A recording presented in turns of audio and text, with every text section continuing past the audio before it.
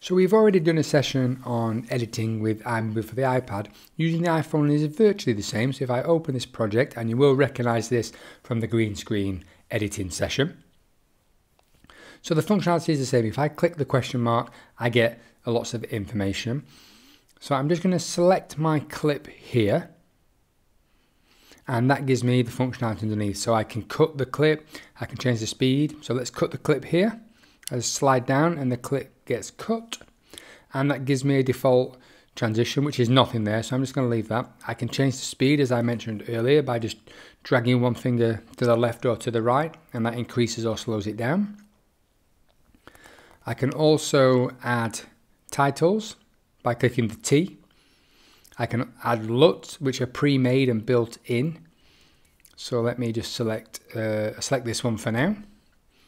And you'll see the change in a minute when we play it, because I've only affected one clip with this. So let's just have a play. And there's the color change, and it goes back to the way it was. I can import media exactly the same as I can on the iPad, and I've got all the same options. Again, I can import audio, whether it's a soundtrack or import my own music. There's lots of pre-made soundtracks in there as well.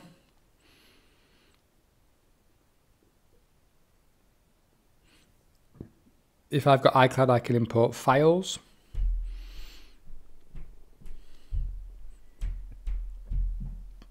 So it's virtually the same as working on the iPad.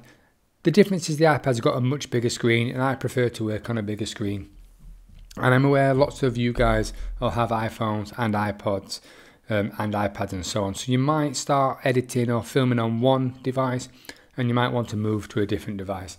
The great thing about working in iMovie is you can save the project and open it on any other device. So you can start it on the iPad, finish it on the iPod, or finish it on the iPhone, or even finish it on a MacBook, for example. Guys, thank you so much for watching this session, and I'll see you in the next one.